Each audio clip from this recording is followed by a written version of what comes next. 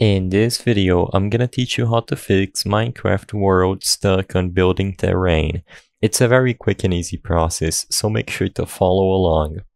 For the method I'm gonna show you in this video, you can try to do it on any version of Minecraft Bedrock Edition, including the mobile version or the Pocket Edition. First, open up your game and click on play and choose the world where you are having the issue to join it. You are going to need a friend in order to do this method. What you have to do is join the world, and you usually get stuck at the building terrain screen. Once you are loading into the world and you get stuck on that screen, tell a friend of yours who you have added on Minecraft to join your world. Tell them to spawn in and just load the spawn area, and after they do so, tell them that they can log off and exit out of the world.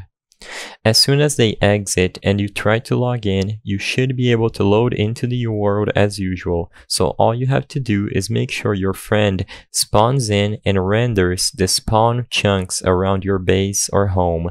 And after that, you will be able to join and skip the building terrain screen. I hope I was able to help you on how to fix Minecraft world stuck on building terrain. If this video helped you, please be sure to leave a like and subscribe for more quick and easy tips.